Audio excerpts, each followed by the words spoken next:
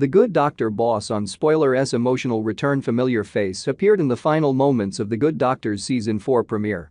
Unfolding over the course of several months, Part 1 of the ABC medical drama's emotional season opener followed Dr. Sean Murphy, Freddie Highmore, and the rest of the doctors at St. Bonaventure as they contended with all the challenges of the COVID-19 pandemic. For Dr. Claire Brown, Antonia Thomas, and Dr. Audrey Lim, Christina Chang, that meant treating a mother suffering from the virus while also grieving Dr. Neil Melendez, Nicholas Gonzalez, who died in the Season 3 finale. Unfortunately, Claire and Lim's patient died, and shortly after, her daughter showed up at the hospital and asked Claire if she could have her mother's crucifix back. Even though they aren't supposed to return coronavirus patients' things until the pandemic ends, Claire decided to bend the rules and ventured down to the storage room.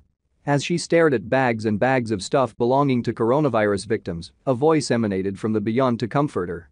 "Things will be okay," said Ms. Melendez's appearance indicative of a bigger neurological issue, la Ghost Denny on Grey's Anatomy or Ghost Amber on House.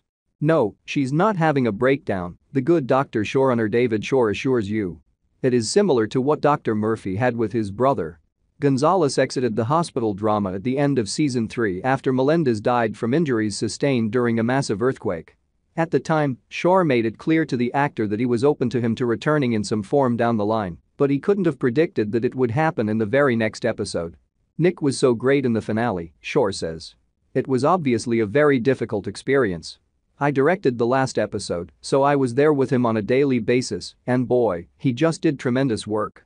I did say to him jokingly, death doesn't mean the end of a character on this show. And I meant it. I didn't think it would happen quite this soon. But as we were developing these first couple episodes and we saw the stress that Claire was under, Liz Friedman, who I was writing it with, made the suggestion that maybe he's here. Eastern Time PT